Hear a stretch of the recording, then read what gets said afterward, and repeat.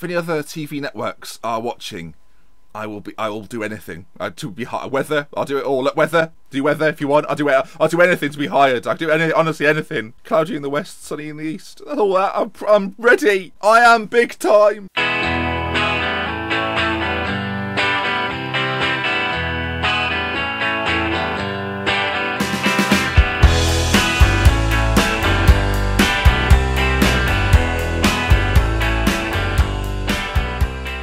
Welcome back to another episode of The Salford Story. It's me, Dr. Benji. Hello, welcome back. If you're enjoying the series so far, drop a like on it and let's get into it then. Now, since we last met, the last episode wasn't good, was it? You know that, I know that, we all know that it wasn't good. 2 defeats in a row, Hanover and Newcastle. We didn't even score a goal, that's how bad it was. And in the next game against Chelsea, we got a spirited 0-0 draw, which I think is not too bad, but then you realise that Chelsea, equally not having a good season. Ignore the stats, look, it was even. It was an even game as far as the scoreline's concerned. The big news from the game being, though, that Alberto Seri is out for 4 to 5 months with a broken foot. Of course he is. The man that scored all the goals for us last year on a cut price deal for Juventus is now injured for 5 months, so we won't see him again until sort of late season, end of March, early April maybe. Not good news. We then followed that up with a 4-1 win against Rijeka. I think that's how you'd say it. If that's wrong, I'm sorry. I don't know another way to say it. Everton and Arsenal were the other games, a draw and a defeat to Arsenal, which just didn't end well. So because of Seri's injury and because of my want to play 2 up front, I've had to change things, and the 2 up front is no more. The 4 at the back is back, and the wide men still there. Let's have a look. So, for those of you that watched my stream in 2014, which will be, I admit, a small number of you, you will recognise this formation. I did a save with Real Oviedo, in which I perfected this formation on FM14. It's a formation I didn't get to work very well last year on FM15, and I've not really tried it this year on FM16. So, what we're going to try and do is bring back this formation, and it needs different components for it to work. It needs a strong trequartista, which is arguably the only position of the positions we need that we don't quite have yet. And if we get that, it may really excel. But let's look at Kokan Hayek, who I think can actually play the role. If we take a quick look at the trequartista position and the attributes he has in that area, there's nothing below a 12 there. So I think that stands us in quite good stead. He's got good vision, passing technique, first touch and finishing, all what you need him to be. Very good agility, decision making's very good, flair off the ball. He could be the guy to really make this tick, and I've not actually tried him in the trequartista role yet. We tried it a little bit with the playmaker. We had to put that to bed though, because Peter Phillips got an injury. He'll be back in a couple of days, but he also was out for a little while. So this is what you play then. You play a wide man, sort of a little bit deeper, a little bit more reserved, and he works with his full-back. You have a flying wing back and a pushed forward winger as well with Barry and Luke Shaw. We'll get that. João Paulo and Fankhauser, 2 central centre-backs that are strong in the middle. A ball-winning midfielder with Vidal, who sits just in front, protection. Gets the ball, gives it to Tielemans, who does all the work in that deep lane playmaker role. And as I say, Sandoval up front as he advanced forward. We could change that and bring Igor on to play as a target man, because he's also, despite being a target man, he's also very agile, can get around a lot, very pacey. So we've got options there. We're going to try Sandoval today, though, in our first game coming up against Rijeka, who play in the Europa League with us in Group F. Let's do it. There we are. Explanation. Can't even say that bit. Explanation. Hopefully you enjoyed it. Let's see if it works. Tried it in a few games and it went okay. We're actually going to put it into standard. Instruction wise, you want to exploit both flanks, look for the overlap. Actually, no, maybe only one. No, we'll look for the overlap for now. Mixed passing, sometimes close down. In fact, we might put that up as well. I'm just thinking a high pressing game, especially with that front 3, might work better for us. We'll try it. We'll see what happens. We're experimenting. We've got a little bit of room to manoeuvre this season. We may as well experiment. It's very much a sort of let's see what we can achieve season, rather than a let's go and win the Premier League, well, let's win the Europa League. It's a bit of it's a strange year. It's the weirdest year I've had so far, certainly in the Premier League. So keep your eyes on the players, where they go, how they position themselves. It's very important that the middle 3 connect, and then they can explode. Like if Tielemans can get forward, that's perfect. And Peter on the right side again will be a little bit more reserved. Barry will be pushed on, be the key focus of attack with Sandoval, and hopefully Kokan Hayek can do a job as well. Right, first action of the game. Peter, ball in, Fankhauser. Looked like it could have been a penalty, not to be though. Obviously we beat them in the first game. You didn't see that. We beat them 4-1. It was quite an easy game. They scored a consolation goal. Igor actually got all 4 in that game. Now I've dropped him for this one because I really want to get the best out of Sandoval. He's been injured a lot recently, so the more we can play him, the better it will be. As it comes out to Kokan Hayek. Can he switch it? Well, I place it into Vidal. I thought he was going to do it. I don't know why he didn't shoot then. Bizarre. The fact he played that out and didn't have the shot is worrying. And George Navarro has picked up probably a booking from that. We'll have a little look. Okay, yellow cards. And after 25 minutes, even affair, can we try and make a breakthrough? We're going to start in standard today because we know that if it goes wrong or goes well, we can change it. I think control works quite well with this formation. I'm trying to go off my memories from 2014 and what I did with that. I think control was something I used quite a lot. Counter-attack was really useful as well. And I don't know, attacking and defensive are two things I stayed away from. Whether they work this time round, I think we'll have to wait and see. I think if it stays 0-0, especially by half-time, we'll switch it up to control. If we're losing, we'll switch it up to counter. Inside the mind of this hair, I mean, blimey. The man's probably thinking, why isn't it even cut yet? There's Peter on this right-hand side, ball to the back post, Barry's there, and that's what you're talking about. The deeper winger, Peter, flinging it all the way across, and Barry at the back post, playing in that slightly more advanced position with the goal, and away goal too, and look at the group there. It almost seals, I think it does seal, if we win today, it will almost seal, as long as Hanover win, our qualification out of the Europa League after 4 games, which would be fantastic. Peter with a whipped ball in, and Barry on the volley, back post, makes it 1-0. So far, so good. Okay, forward again. Barry pushed up on this left side. Can he get a ball across? Oh, all the way back to Peter. Hits the post, hits the keeper, and he keeps it out. But the winger's working really well. Nice to see. Right, half time. Things going okay. As mentioned, we're in the lead, so we're going to switch it up to control and see what goes on. Okay, Peter, right side. Can he put the ball in? Does do. Sandoval, front post, shot on goal. Cleared, though. And can we recycle the possession? Tielemans drops a little bit deeper. You see Luke Shaw has really pushed on to the point where he nearly went and sat with the physio. So he went a little bit too far, if anything. I don't know why he ran so far. Can we just look at that again and watch how far Luke Shaw runs and just continues to run?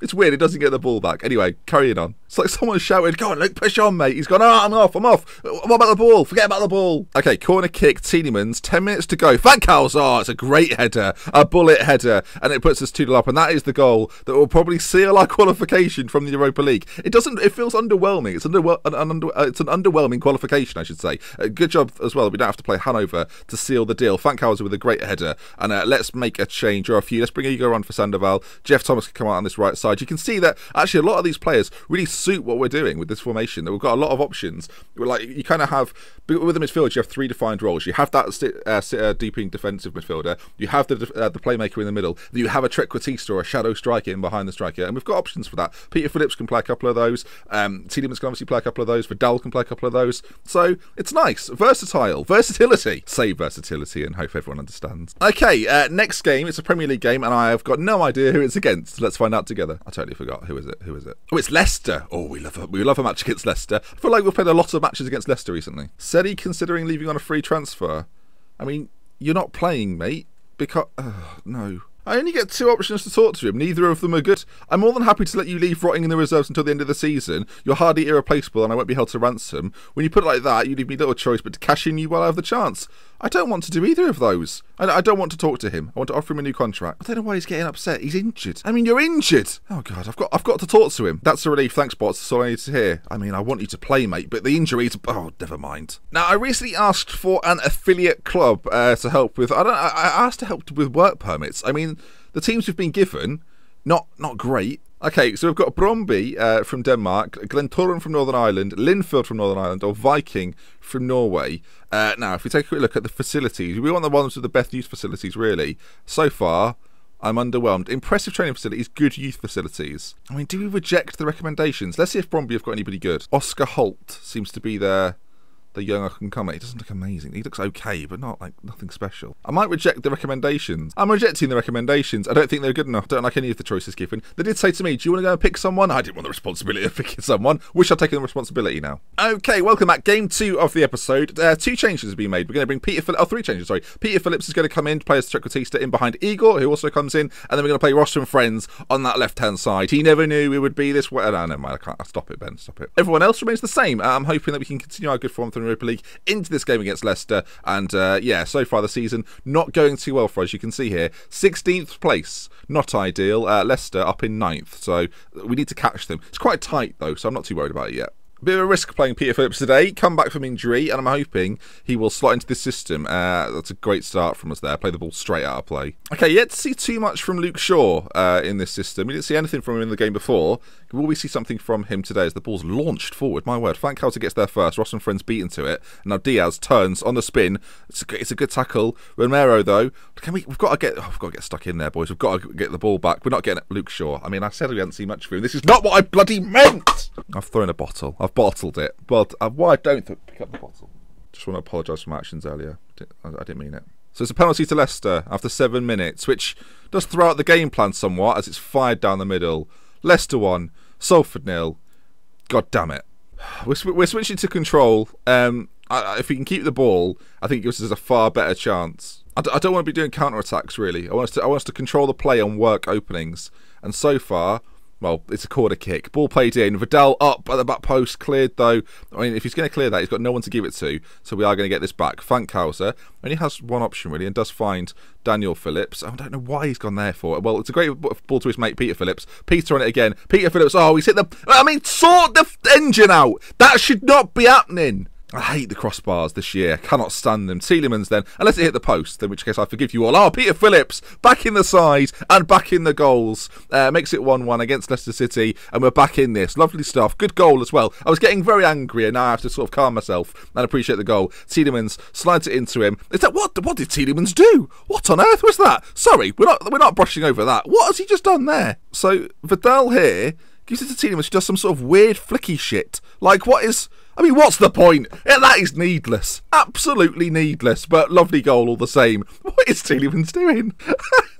What's the point? It's like, I don't want to do football. Ballet is my sort of thing. Whoa, flicks it. What is that? It was very well done. It was just utterly needless. It's like when Cristiano Ronaldo first came to the Premier League, and one of his big things to do was just loads of step overs. It was like, you're not going anywhere, Cristiano. Tielemans has gone, I'm going to do back heels. When?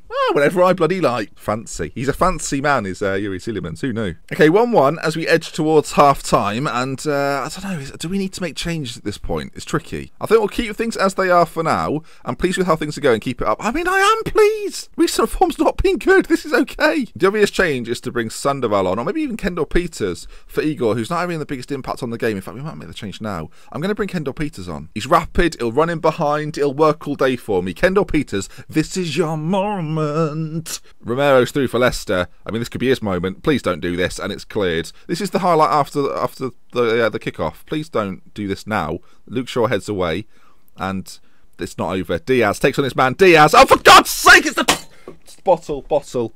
But it's the highlight after the half-time. You're not supposed to score then. Never mind. Diaz turns, shoots, scores. Bloody excellent news. Okay, it's the highlight after their goal. Now, this is a highlight I can get behind and believe. So let's see if we can instant reply. Phillips into Vidal. Not a great deal of runners. May heads it back, but Vidal will get back onto it. Winning that second ball is pivotal. As Peter Phillips, shot on goal perhaps? I mean, what was that? Fankhauser into Phillips, who work it again. Peter, right side, still the highlight after their goal, remember. Peter Phillips takes on his man, into the box. Kendall Peters, come on, Kendall Peters! Peter Phillips to Kendall Peters. There's Peters all over the place, and it's 2-2. Back in the game. I mean, what a mad start to this half. 2 goals in less than 2 minutes. Unbelievable scenes. Peter Phillips, Kendall Peters. The keeper should probably do a little bit better, but we'll take it all the same. What a substitution. I mean, it did look like a terrible substitution because they scored, but now, genius. And Peter Phillips, back from injury, having a stormer. Which probably means I'll take him off in a moment. Leicester coming forward again. I mean, can we stop the goals, please? How has he got that? How has he got a shot off there? Oh, I'll tell you what, this season is testing me. Okay, 20 minutes left to go. 2 things we're going to change. We're going to make Vidal slightly more defensive, and we're going to try and push on both wing-backs at this point. Support and wing-back support. And then we're going to bring Barry on for Ross and Friends because he's done absolutely nothing. And then one final change. Kokan Hayuk is going to come for Peter Phillips because Phillips obviously back from injury. Don't want to risk him too much. Don't want to get him injured again. But do we go attacking? It's rare for me to do it. We're doing it. Come on, 10 minutes to go. A winner. Find me a winner. Somebody find me a winner. I mean, get me a winner. Oh, the time's disappeared. Okay, this has got to be it now. 15 seconds for glory. Can we find the all-important... I've lost the bottle. I'll throw the bottle, but I haven't got the bottle anymore. It's 2-2. Leicester 2, Salford 2. I've done it in reverse order. And I mean, a point is not too bad considering how piss poor we've been recently. Obviously, you had the Europa League triumph earlier on, and now... it feels like a defeat. Honestly, it feels like a defeat. A draw with Leicester leaves us in 14th, 12 points. I mean, we can still get up to the 6th, 7th spot with a good run, but that run doesn't look like it's forthcoming. Next episode, we will bring you the games towards, again, the beginning of the month. We'll look at maybe Burnley and Manchester United, or maybe our final group game. Now, I think we'll do Burnley United. I think the group's almost, I think we are definitely through, right? Let's just check that. Yes, Hanover and Salford both through. So we'll ignore the Europa League for now. Obviously, we'll bring you the draw, which will probably be part of the next episode. So Manchester United and Burnley next time round. I'll see you then. With love, with care, from Minute Spencer. Until next time, I'll see you again very soon. Goodbye. If you enjoyed the video, please leave a like. If you want to see more, subscribe to the channel. And thank you to all the people yesterday that followed me on Twitter. It was nice to see from you. We're one step closer to 1 million followers, and then world domination. I mean, that's how it works. A million followers on Twitter, world domination. Then I'll probably just run for president or something, because that's apparently how it works.